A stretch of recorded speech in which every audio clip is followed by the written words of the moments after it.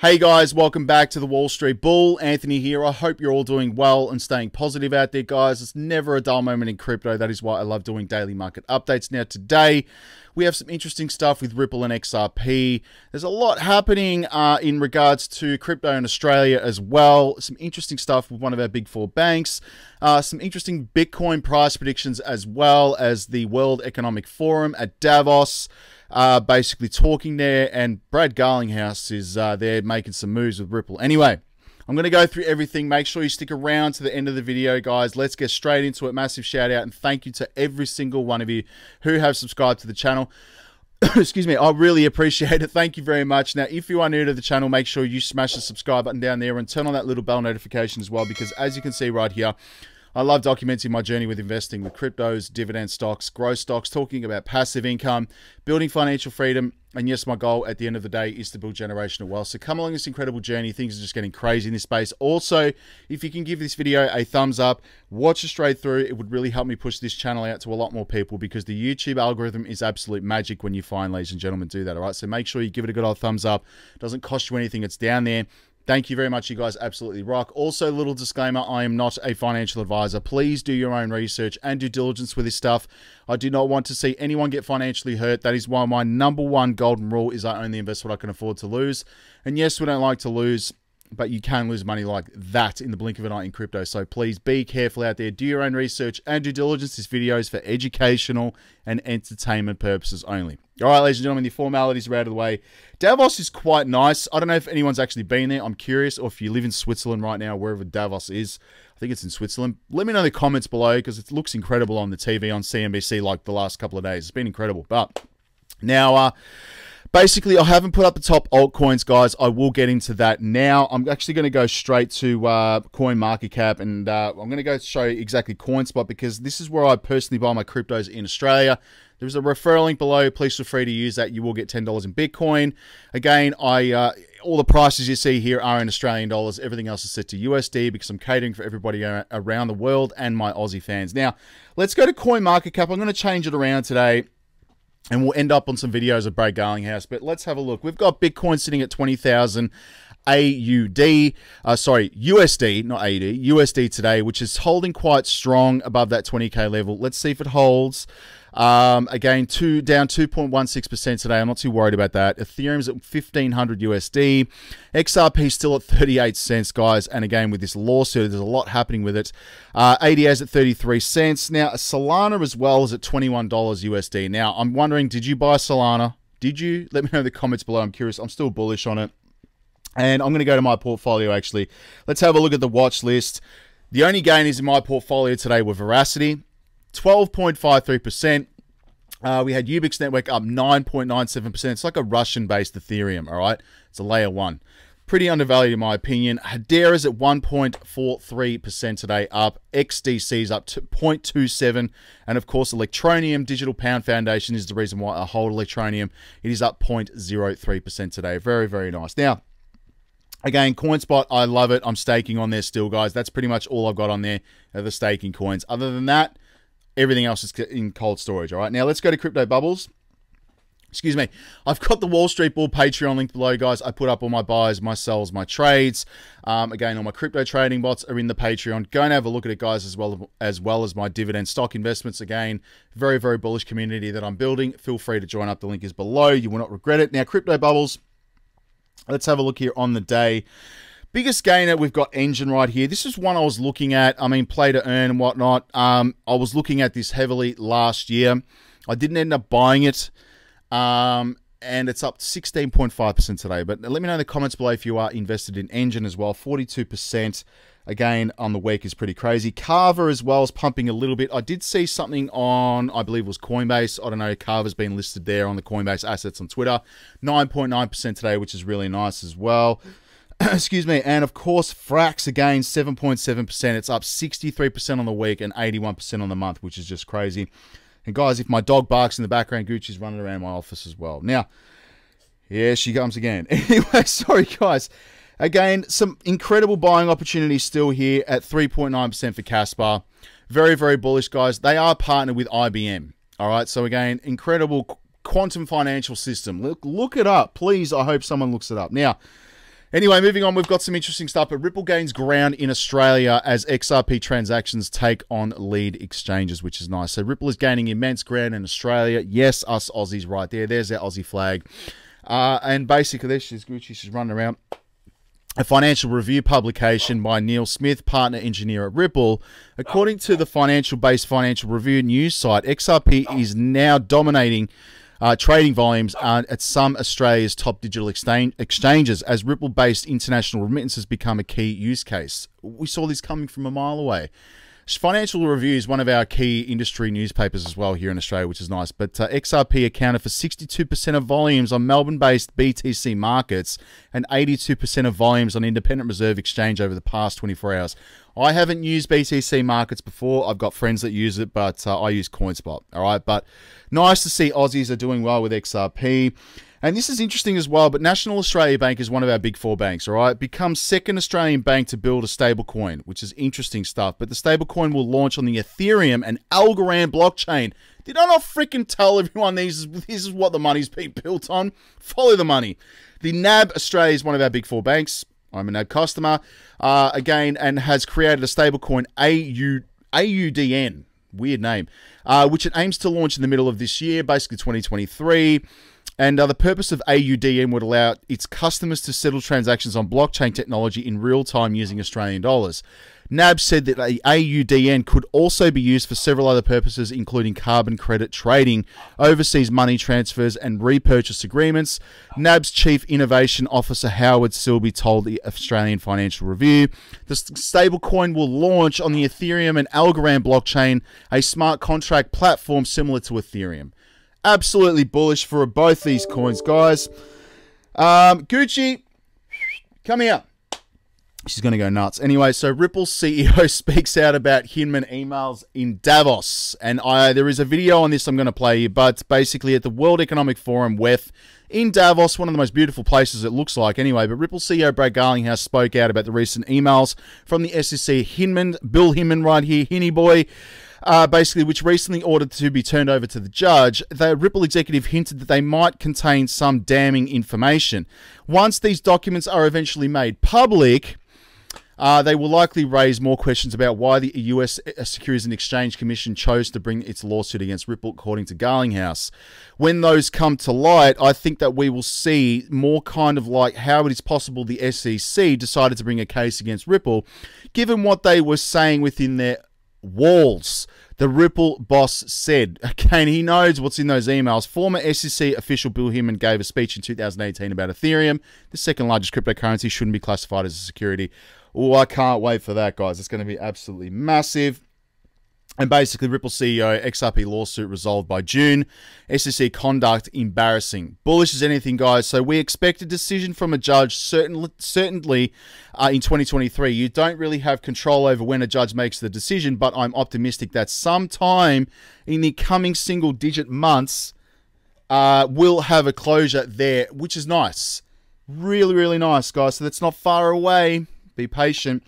And interesting stuff, but Bitcoin to reach $161,800 according to Fibonacci extension, Elliott wave theory. All those TA people out there, there you go. I'm not big on technical analysis. I do use a lot of indicators. I'm trying different things out. But if you have a technical indicating strategy, by the way, let me know in the comments.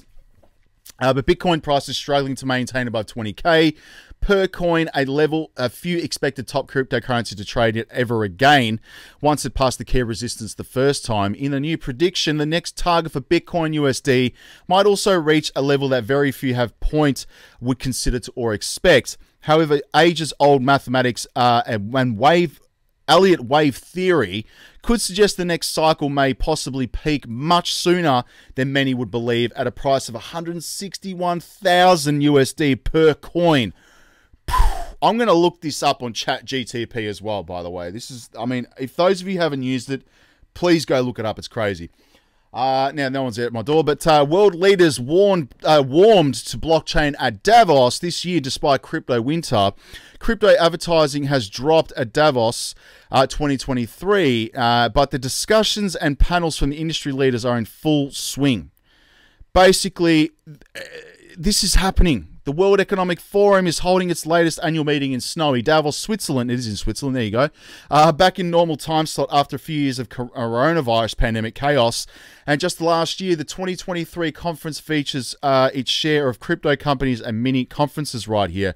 Why it matters, crypto being here isn't really a surprise. What is a surprise is just how industry is almost seems to be doubling down on its presence, holding as many panels and conferences as it did last year. While there are signs of the bear market, there aren't nearly as many ads or crypto house as those who were here in force, obviously, previously.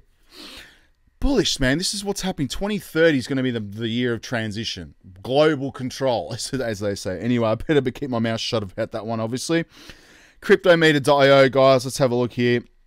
You got money flowing into Shiba Inu, Ethereum. You've got Toncoin. You've got Carver as well, because that just got listed on an exchange, Coinbase, I believe. And, of course, they've got Bitcoin, because everyone wants Bitcoin. Again, my cat is doing quite well. Crypto arbitrage team. I'm making 2%. I don't know why it freaking disconnects from my MetaMask. It's really annoying, but it is making me 2% per day. I'm reinvesting it, having a bit of fun with this. I only put in the minimum, which is basically this 0.1 BNB. And again, you can reinvest this, play with it, have fun. That's what I'm doing. It's high risk, high reward. It is linked below. Feel free to check it out. Never invest more than you can afford to lose in these platforms, because they can disappear like that. All right. So I'm having some fun with it. And again, I put in basically 100 and I think it was about 100 AUD. There you go. All right. So I've only put in the minimum, but let's see where it goes. Anything's possible. All right. But that's a bit of fun. And again, let's go to Twitter, because we've got some interesting stuff and I'm going to end up on this. I'm at the Wall Street Bull Oz. Make sure you go follow me on there, guys. It is a quick video today because I've got a lot going on, as everyone knows. I'm giving this away when I hit 100,000 subs on YouTube, which is incredible. Bitcoin leveraged traders liquidated just hodl. And yeah, man, a lot of people got liquidated, which is crazy. The 13th of Jan, that was not long ago. That's basically why Bitcoin boomed. And we've also had the CPI numbers as well. Now, Genesis Global Capital rumored to file for bankruptcy as soon as this week, which is, I mean, going to be interesting. Linda P. Jones, basically, Brad said they leased over $10 million of XRP to FTX. I don't remember Brad Garlinghouse and Ripple saying they were leased XRP to anyone before. Do you digital asset buy in perspectives? This is basically an interview. Have a listen to this. XRP now, that has grown. And so, you know, we did have some exposure to FTX. Yeah. I think we publicly shared before there's around just over $10 million of XRP we had leased to FTX that they used for various things on FTX. You know, what we get back from that, I have no idea. The alleged fraud. We'll see how the bankruptcy stuff plays out. And as I said, you know, regardless of that, again, some companies were way overexposed and I think found themselves in a very stressful situation because they had too much exposure, too much debt, too many of those types of things. And for us, you know, that I think represented about 1% of liquid assets. So, you know, I mean, I would rather not lose that money, and I'm hopeful that through the bankruptcy process we get some or all of it back, but it's not too consequential to the business. Well, we publicly, when the layoffs in crypto started, we publicly announced we're still hiring. I think in Q2 last year we hired 100 people. In Q3 we hired 100 people. Q4 is a little less than that, partly because of the holidays. You know, we have no plans to do any layoffs. We're going to continue to grow and hire. And again, that's just, we sign more customers. We need more people to support those customers. We need, we're obviously building, well, not obviously, we're building new products that we are excited about. And even, you know, conversations I've had here in Davos, you know, we have existing customers coming to us wanting help with other elements of the kind of crypto ecosystem. How are you expecting it to be resolved? Are you expecting to reach a settlement with the SEC or just let the judge decide on this one? So, you know, as I mentioned earlier, we're now 2 years and 2 months in, or 2 years and 1 month into the lawsuit. SEC filed suit against us saying that our sales of XRP represented sales of unregistered securities. And, you know, from the beginning, I thought it was very clear that the facts were on our side and the law was on our side. And I think as you have seen this play out and you've seen the filings in the court, that, you know, the judge certainly is hearing our arguments. There's been, I think, the SEC's behavior, and some of it has been, I don't know, I would say embarrassing as a U.S. citizen. That, you know, just some of the things you've seen happen, you're like, you've got to be kidding. But look, it's now fully filed and fully briefed in front of the judge and the second district, and we expect a decision from the judge certainly in 2023. But you don't really have any control over when a judge makes their decisions. And I'm optimistic that, sometime in the coming single-digit number of months, we'll have closure there. To your question about settlement, I mean, the problem here is the SEC, in particular Gary Gensler, has articulated a view that all crypto is a security. The only way that Ripple would settle, and I've said this at the very beginning, the only way we would settle is if there's clarity that XRP is not a security on a go-forward basis. So you have this conundrum where the SEC is saying all crypto is a security. We're saying there's only a settlement if we can say XRP is not a security on a go-forward basis. So the Venn diagram for settlement is, I think, zero. So I think we're going to end up letting the judge decide, and I'm very optimistic. And I think people here in this audience know, and here at Davos know, this case is very important to crypto, not just for Ripple. It's for the whole industry. And I think that the fight that we've been fighting really, in some ways, has been for the whole industry. And in terms of the SEC specifically, you've been critical of the way the US has approached regulation towards the industry. What exactly, are you concerned about, and why are you critical of the way the US has approached? Well, two things. Very important to listen to these guys. Regulation through enforcement is never a particularly efficient way to regulate, right? If you want to regulate, do the work, write the rules, codify the rules, and when a company comes to you and says, hey, help me understand the rules, I want to make sure we're following the rules, help them understand the rules. I met personally with the SEC 3 times. Not once in those meetings did the SEC ever say to me, hey, and by the way, we're totally transparent about what we're doing. Not once did the SEC say, hey, we think XRP might be a security. So then for them later on to go back and say, hey, the whole time we thought XRP was a security, we just didn't tell you. That doesn't feel like a genuine, partnership between public sector and private sector. True. Moreover, and some of this stuff I'll be more vague about because some of this stuff it hasn't been public yet. But there's something called the Hinman email. Bill Hinman, the director of corporate finance at the SEC, gave a speech in June 2018 about how ETH had been a security, but had magically become not a security.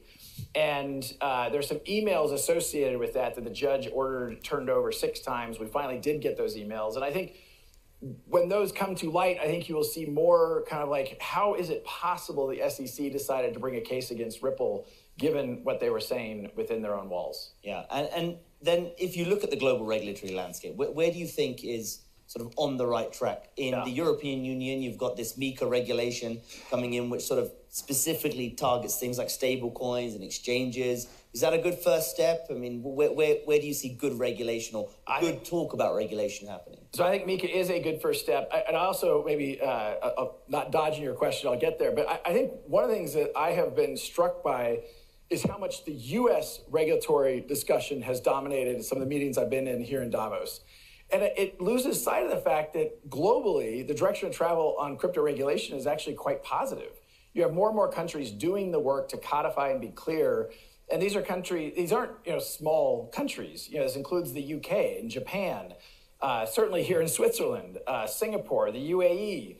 You're even seeing countries like South Africa start to do that work. And again, instead of regulation through enforcement, it's actually, hey, let's take the time, let's partner with private sector to write down and be clear about those rules. So leaving the US aside, I think it's actually quite positive. And yes. Very, very bullish interview. I'm sorry that was a very long one, guys, at least 5 minutes long. But thank you, Digital Asset Investor and Linda P. Jones, for that one. And the SEC filed its opposition to third-party A's motion to redact all references to third-party A and its entity and proposed redactions a third-party A and Ripple to the names of certain public crypto trading platforms. Again, crazy. And basically, Plan B putting out some bullish stuff right here. Blue switch to green. 70% of all Bitcoin is in profit. That's bullish. Brad Garlinghouse, my take on Davos, which we just watched right there. And I honestly think the health is seeing the change in how crypto showed up this year. And folks are focusing on the utility and how the technologies solve real problems. And the only way the industry will move forward, great catch up. Basically, that's what we just watched. Absolutely bullish. But that's it for today's video, guys. I'm out of here. Thank you so much. And yes, I've shown you my portfolio earlier, but incredibly bullish times. All right, it really is. And I hope people can see that the real utility of these coins and the banking coins, which I've showed you many, many times on my video that I'm very bullish on. This is where the money's going right here. Anyway, thanks very much for watching, guys. Stay safe. I'll speak to you all tomorrow. Peace out. Bye.